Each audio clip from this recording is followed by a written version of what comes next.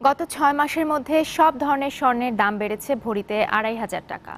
এর ফলে স্বর্ণালংকারের ব্যবসায় মন্দাভাব চলছে বলে জানিয়েছেন বিক্রেতারা। এদিকে বাংলাদেশ জুয়েলার্স সমিতি বলছে, আন্তর্জাতিক বাজারে দাম বেড়ে যাওয়ার কারণে দেশের বাজারেও বাড়ানো হয়েছে স্বর্ণের দাম।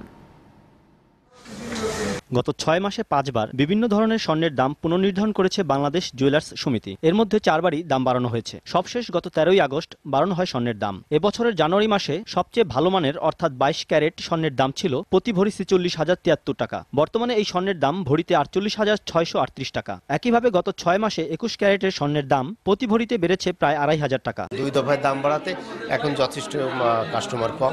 স্বর্ণের দাম বাড়লে একটু এফেক্ট পড়ে আমাদের বেচাকেনায়। ভরির দামও অনেক কম ছিল, তো তখন প্রচুর কিনা হতো, তো সেই তুলনায় এখন অনেক কমে গেছে।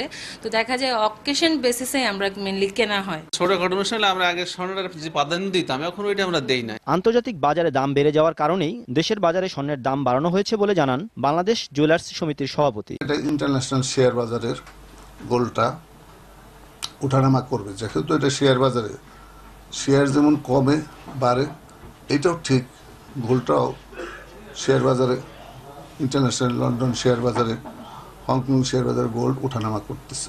এর কারণে সোনার দামটা বেড়েছে। এছাড়া শিগগিরই যুগোপযোগী স্বর্ণ আমদানির নীতিমালা করতে সরকারের প্রতি আহ্বান জানান তিনি। আমরা স্বর্ণ নীতি আগেও চাচ্ছি, এখনও চাচ্ছি। মাসুম মিয়া, দীপ্ত সংবাদ, ঢাকা।